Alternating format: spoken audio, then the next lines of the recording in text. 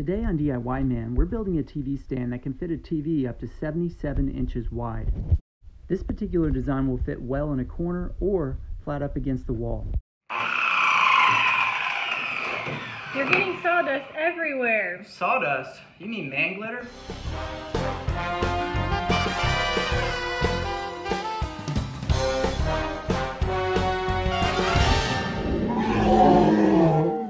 This particular project costs about $80 to build. If you want to do it without a back, you can do it for about $60. Today we're going to start by making the tabletop.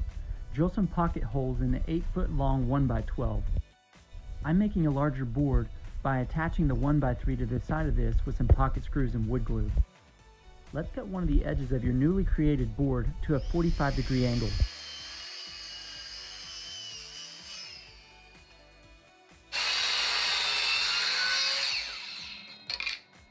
We're also going to cut the other side to a 45-degree angle.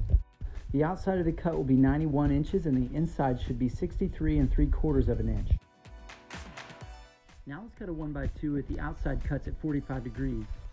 The outside cut will be 92.5 inches and the inside cut will be 91 inches. I'm attaching this board to the front of the table using wood glue and a small nail gun. Now let's cut the back side out. This is a 1x2 with 45-degree angled cuts. The outside of these cuts should be 63 3/4 of an inch. The long edge of this board should go right up against the short edge of your 1x12. Let's take a quick measurement on our angled edges. I'm getting 21 3/8 of an inch end to end. Let's cut two 1x2s with the angled edges at 45 degrees.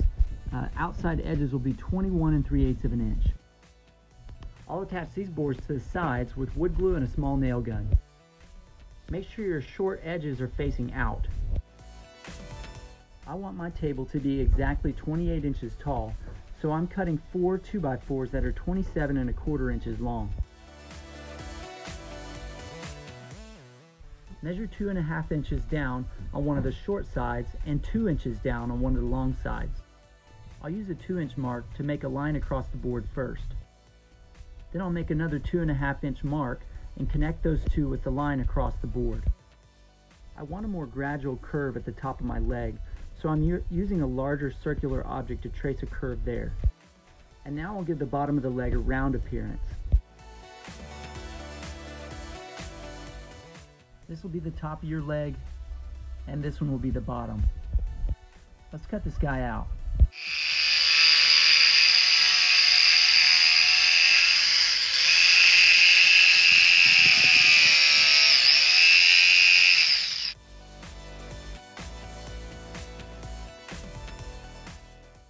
Now that you have a template, let's cut out the other 3.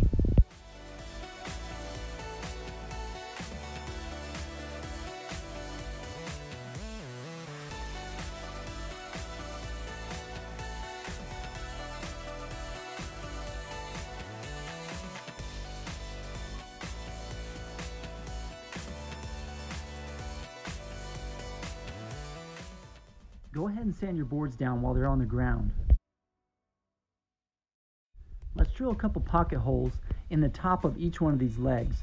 Make sure your legs are facing so the holes will be on the inside of your table. I'm attaching these with wood glue and pocket screws.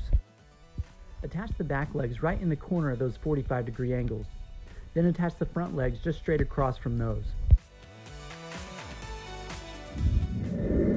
Let's take the 6-foot 1x12 and cut it down to 62 inches. Drill a couple pocket holes in each corner facing forward and back. Measure down 15 inches from the bottom of the table on each of the legs. We're going to use wood glue and pocket screws to join that 1x12 just flush with the bottom of that line. Make sure your 1x12 sits inside of the legs 3/4 of an inch on each side. That way we can add a piece of trim later. Let's take a quick measurement between all 4 legs. I've got 58 5/8 and 11 1/4. Cut 2 1x2s to each of those lengths.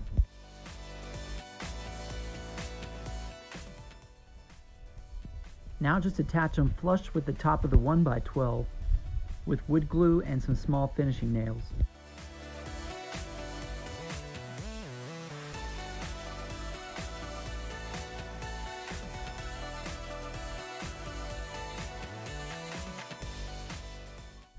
If you're not attaching it back to this TV stand, your next step is to fill in any holes you might have and sand it down really good. Then you could skip this next part and move on to the finishing. This is what it'll look like before adding the back. If you want a back on your TV stand, the next step will be to cut a 1x2 to 58 5/8 inches.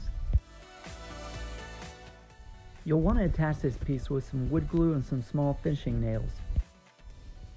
It needs to fit inside the tabletop, just flush with the back legs. You're also going to need two 1x2s that are cut to 27 inches that angle out 45 degrees on one side. When you attach these, make sure the pointy edges are pointed towards the center. Take a measurement on this little section right here and cut a board out that would fit perfectly there.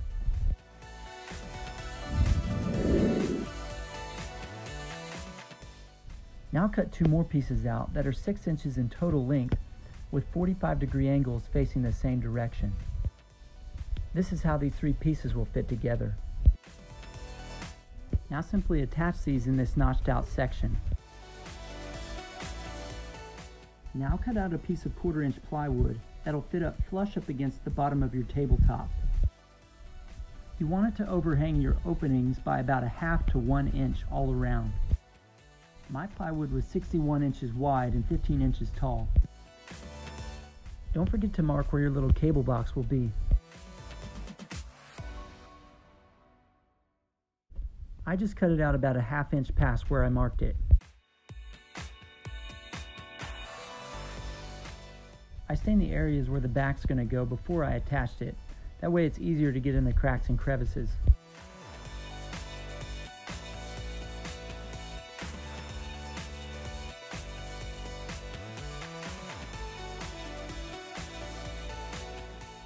I used a small staple gun to attach my back.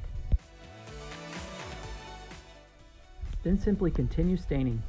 This is dark walnut again.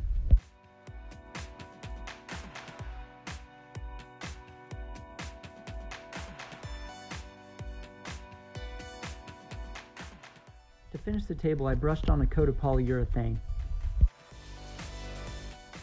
It's as simple as that, guys, and please subscribe to my channel for more great DIY videos.